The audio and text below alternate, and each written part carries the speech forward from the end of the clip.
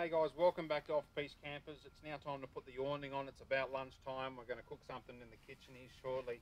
There's no breeze around, so what we're going to do is set the awning up in its freestanding mode, which is just using these two, I suppose you call them cantilever poles.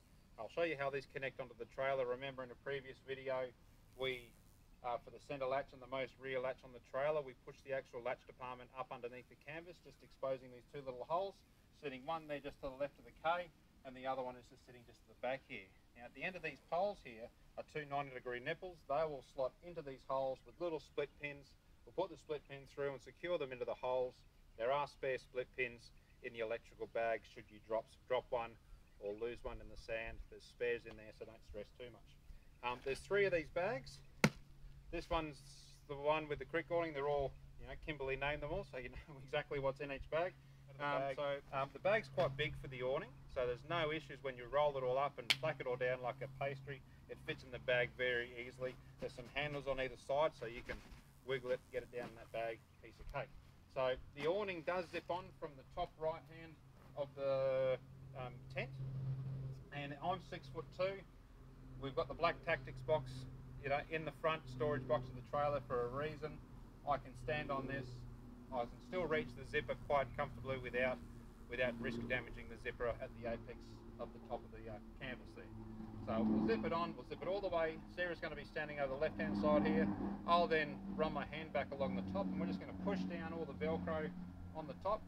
If it was raining, I mean it's not going to rain for about a week here, but if it was raining, that'll stop any water coming in through the zip, and then the awning will just be hanging down the front of the trailer. The next thing we'll do is we'll connect these two poles. And we've got the camera down a little bit lower, so hopefully you can see how these sort of work, but we will add a couple of photographs there at the end there too on how they all connect on to the trailer and the canvas. Once we've got them set up, in each corner of the awning there's a cam buckle, and then on the awning itself, about this position and about above the door there's a strap. We'll just connect the strap through to the cam buckle and tighten it, and basically turns each quarter into little triangle pastry sections, and the whole thing is freestanding like a big arc. So let's get into it.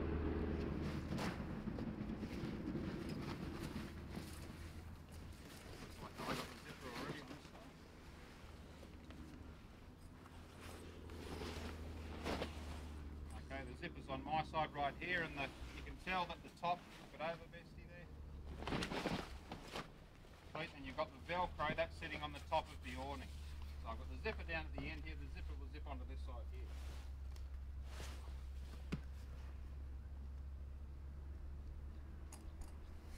So zipped on nice. There is a handle on the zipper.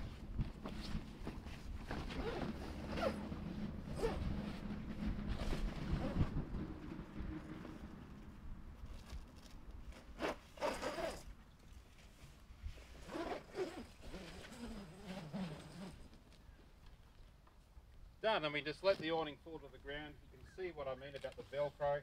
It just gets pushed down. I'm not going to be too critical with it at the moment because we're not expecting any rain, but if you were, you'd go through and you make sure that it was all pushed down quite nice. That way if you do get any rain, it doesn't come in through the zipper too much. So it's all set there now. It's a little bit handy with two people because Sarah can now hold the awning away, so it provides me with access to this little ring.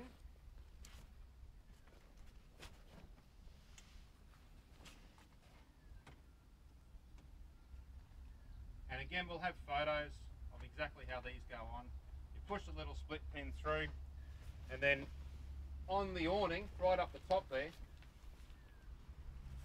is a section that the base of the pole will slide into.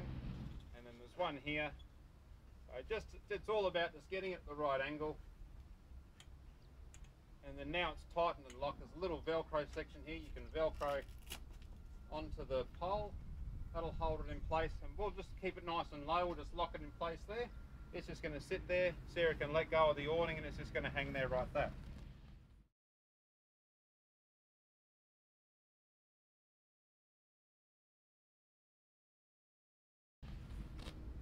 Okay, over the other side, Sarah's just going to come and hold the other side of the awning for me. Rightio, so we've got the pole connected onto the trailer, and the spreader pole goes up into its housing. Now it's a little bit, it's folded over just a little bit, so I'll just give it a little bit of a hand, like that.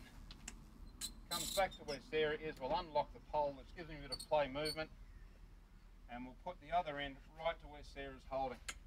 Righty, we'll spread it out and lock it in place, lock the Velcro in place, with Sarah still holding the awning there. Thanks, Sarah.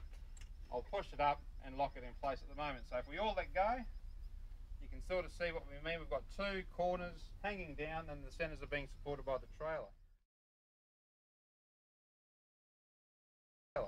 Later on we'll show you, very simple, we'll just put one pole in to the corner here and that'll actually hold it right up.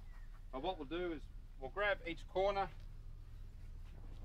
bring the cam back up to where this, where its tether is. I can hear Bestie standing on a tactics box. There you go. It doesn't have to be super tight, but it just needs to hold it up. So that's done. You can give it a bit of a pat down, and then Sarah can get on the other extension, and you just push it up. So release and push. Done. Beautiful. Now the freestanding awning's all set. We're out of the sun. We can sit up here and have lunch. And then, like I said, if it does start getting windy or it's going to rain, you then can drop the sides down and put your two poles in, tether those down in with one guy rope and up one peg. Cheers.